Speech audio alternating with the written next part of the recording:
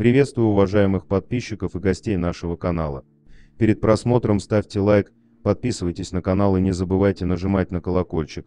Криминального авторитета, вора в законе Ахмеда Домбаева, известного в криминальных кругах как Ахмед Шалинский, заподозрили в одном из самых страшных проступков по меркам преступного мира, растрате общака.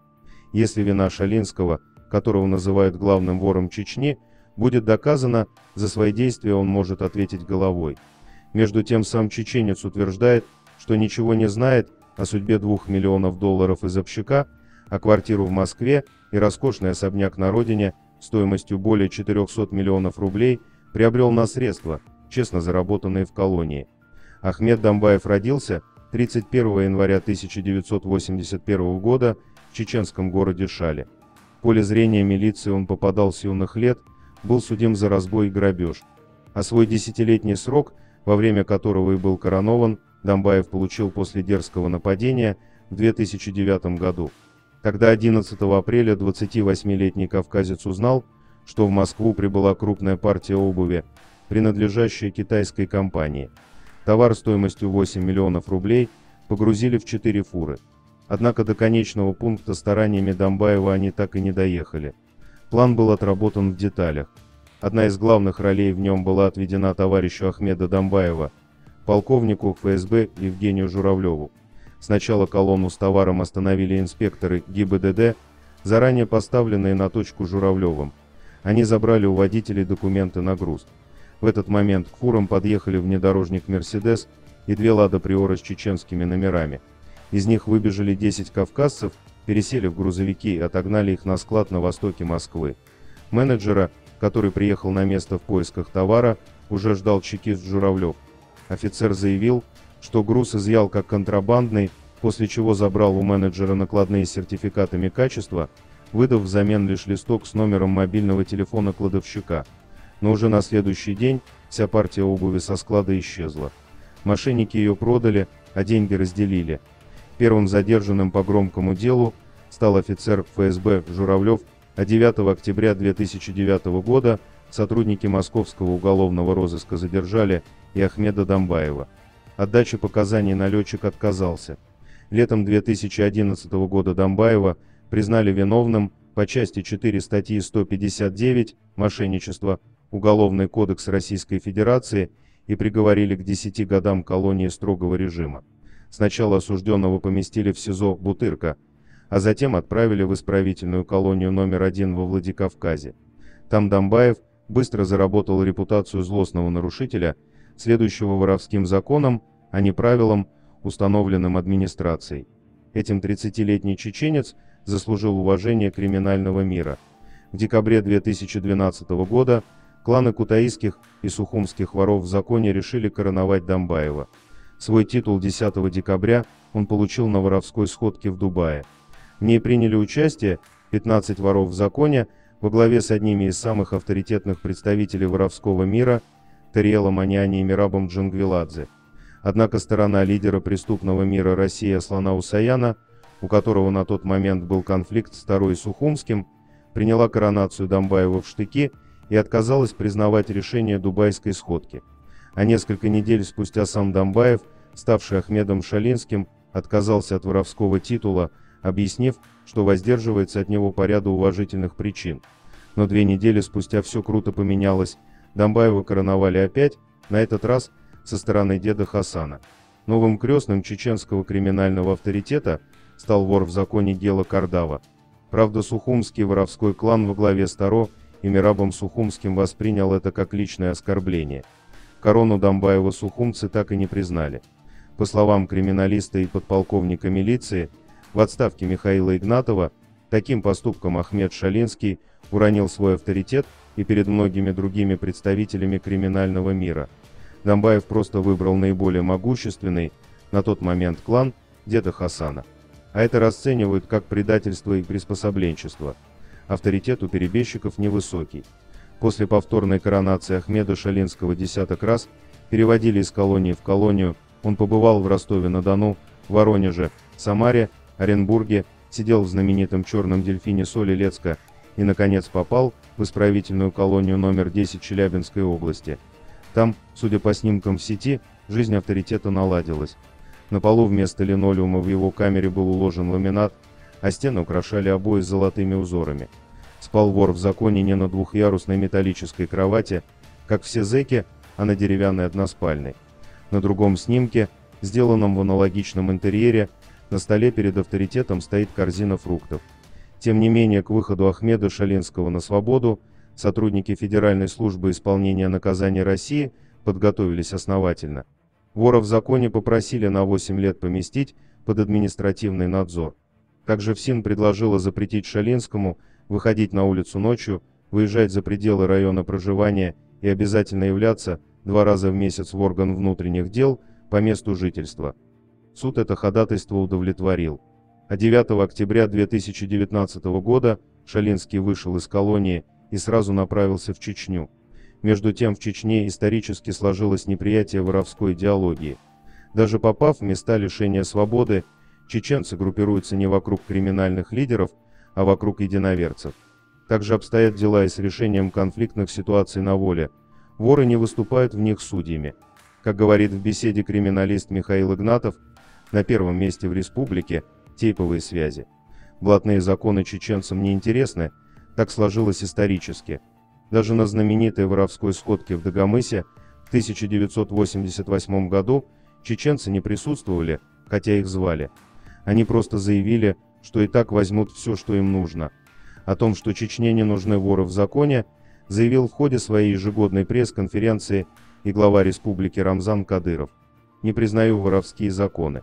Когда-то я собрал воров из Чечни и сказал, чтобы оставили свои воровские дела в Чечне. У нас есть законы получше и поважнее». При этом, по словам редактора информационного агентства Crime Виктории Гефтер, отрицать растущее влияние чеченцев в криминальном мире нельзя. В частности, сегодня именно они контролируют его наиболее доходную сторону – колонии и тюрьмы. Зоны отданы на откуп чеченцам, так же, как рынки азербайджанцам. Чеченские смотрящие в местах лишения свободы – это устойчивый тренд нашего времени. Несмотря на все влияние чеченского криминала в преступном мире, среди воров в законе он оставался незаметен. И тогда в Чечне задумались над тем, чтобы найти такую фигуру, которая смогла бы занять лидерские позиции в воровском мире. Сначала на эту роль рассматривали вора в законе Азиза Батукаева по кличке Азиз. В 2014 году авторитета даже под надуманным предлогом досрочно вызволили из тюрьмы в Киргизии, а затем спецбортом перебросили в Чечню. Это обернулось для бывшего президента Киргизии Алмазбека Атамбаева уголовным делом и лишением свободы, но ставка на вора в законе Батукаева не оправдалась. Как только чеченский авторитет попытался распространить свое влияние за пределы республики, начались проблемы. В частности, у Батукаева произошел конфликт с влиятельным главным вором в законе Азербайджана Надиром Салифовым. По некоторым данным, примирить оппонентов сумел Ахмед Шалинский, который позвонил Гуле прямо из колонии. Возможно, именно после этого в Чечне решили присмотреться к нему как к новому кандидату вора номер 1. На руку Шалинскому сыграла не только его решительность, но и репутация религиозного и спортивного человека, незамеченного за употреблением наркотиков. Уже на следующий год после выхода Шалинского из колонии СМИ облетели кадры того, как чеченский вор в законе обосновался на родине. На фото попал участок авторитета, высокий забор скрывал несколько трехэтажных коттеджей с большими окнами. Резные ворота, ведущие на территорию, украшали воровские звезды, а неподалеку от въезда был припаркован люксовый автомобиль. Стоимость особняка Шалинского эксперты оценили примерно в 300 миллионов рублей. Однако надолго в Чечне вор в законе не задержался и вскоре перебрался в Москву. Не помешал ему даже административный надзор. 25 июня кортеж из бронированных внедорожников и седанов представительского класса въехал в столицу. Вместе с Ахмедом Шалинским из Чечни прибыли его ближайшее окружение и охрана.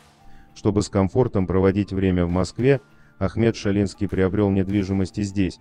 Квартира обошлась вору в законе в 150 миллионов рублей. По некоторым данным, его прислали в Москву как координатора околокриминальных соотечественников. Но надолго задержаться в столице ему не удалось, помешало уголовное дело. 3 августа 2020 года в Северной Осетии против чеченского вора в законе возбудили дело по статье 210.1 занятие высшего положения в преступной иерархии Уголовный кодекс Российской Федерации. В ноябре того же года Ахмеда Шалинского объявили в федеральный розыск. Но и это не вынудило криминального авторитета залечь на дно. Напротив, в сентябре 2020 года появилась информация, что он хочет силой завладеть империей убитого к тому моменту главного вора в законе Азербайджана Гули. В частности, говорилось, что Ахмед Шалинский планирует подмять под себя денежные потоки не только от колоний и тюрем, но и от рынков. На тот момент в зоне влияния вора в законе были Челябинская, Свердловская, Новосибирская, Кемеровская, Волгоградская области и Ставропольский край. Активнее всего чеченец заявил о себе на Урале. Так, 11 августа 2021 года у ресторана в Екатеринбурге состоялась встреча лидеров городского криминала с представителями Ахмеда Шалинского. По данным источника, стороны хотели обсудить сферы влияния, но договориться не успели. Встречу сорвали силовики, задержав 18 человек. Двое из них отделались штрафом, а остальные были арестованы. Впрочем, на этом черная полоса в жизни Ахмеда Шалинского не закончилась. В сентябре воровской мир заинтересовался его растущим финансовым состоянием. Шалинскому предложили выделить средства из общака на поддержку пожилых криминальных авторитетов, но тот отказался. Тогда воры в законе подсчитали, что за последнее время Шалинский собрал с регионов как минимум $2 миллиона и потребовали отчитаться за поступление денег на сходке, которая состоялась в ночь со 2 на 3 сентября в Афинах. Возглавил сходку с участием 3 десятков криминальных лидеров 60-летний Камосов Арян, доверенное лицо лидера нынешнего преступного мира России Захария Калашова, Шакро Молодой. Сам Шалинский от участия в сходке воздержался, передав лишь, что никакие деньги он не получал, а покупку дорогой недвижимости объяснил миллиардом рублей, заработанным на нефтяном бизнесе во время отбытия срока в Челябинской области. В то же время теневые кассиры, допрошенные воровским сообществом, заявили, что приближенные чеченского преступного лидера еженедельно обналичивали в банкоматах Грозного сотни тысяч рублей.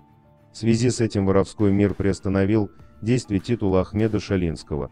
Об этом решении оповестили все российские колонии, связанные с чеченцем. По словам криминалиста Михаила Игнатова, такая реакция закономерна. Более того, лишением титула для Шалинского дело вряд ли закончится. Воровство из общака – самый страшный проступок, который только может совершить уважаемый человек, авторитет. По понятиям, воровской общак священный и неприкосновенный. Тот, кто запустил в него руку, не жилец. Он объявляется крысой, гадом и подлежит уничтожению.